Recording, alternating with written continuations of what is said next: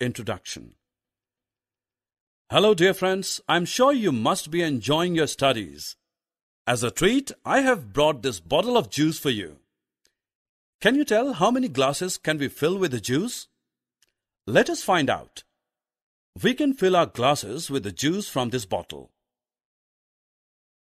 Objectives.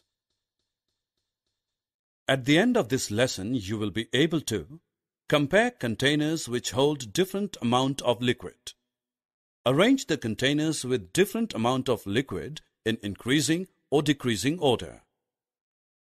This is a spoon. I will now fill this spoon with milk.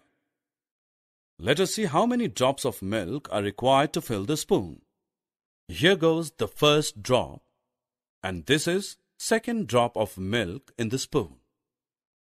The spoon is still empty. Let us put one more drop in the spoon. And now the fourth drop. Now the spoon is full. Hence, 4 drops of milk are needed to fill the spoon. Let us do another activity. We have 3 different vessels and a jug. We will fill water from the jug in these 3 vessels. Let us start with the first vessel. 1, 2, and 3. Here we see that 3 jugs of water fill the first vessel. Now let us fill the second vessel. 1, 2, 3, and 4.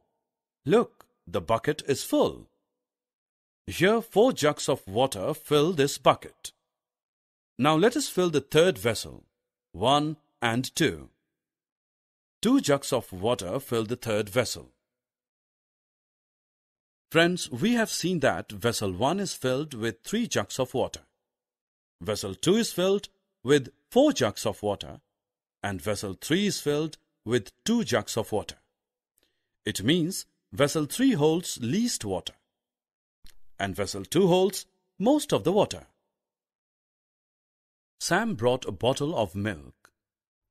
Can he empty this bottle in a glass? He fills the glass with the milk from the bottle. Look, milk is still there in the bottle. He then takes another glass and pours the remaining milk in it. Look, the bottle is empty now. Thus, Sam can empty this bottle of milk into 2 glasses. Can we empty this bottle in a jug? Let us see. Fill the jug with the milk. The bottle is empty. We can empty this bottle in a jug.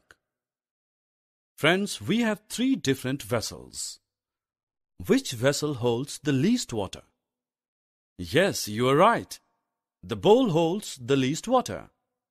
A jar holds more water than the bowl.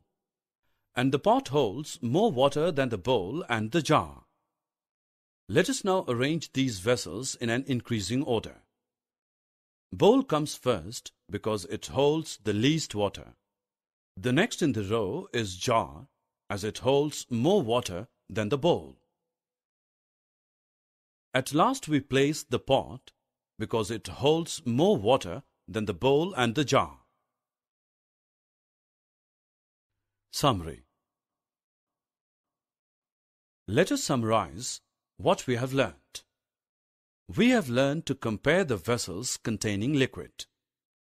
We can arrange the containers in a row based on the different amount of liquids in them.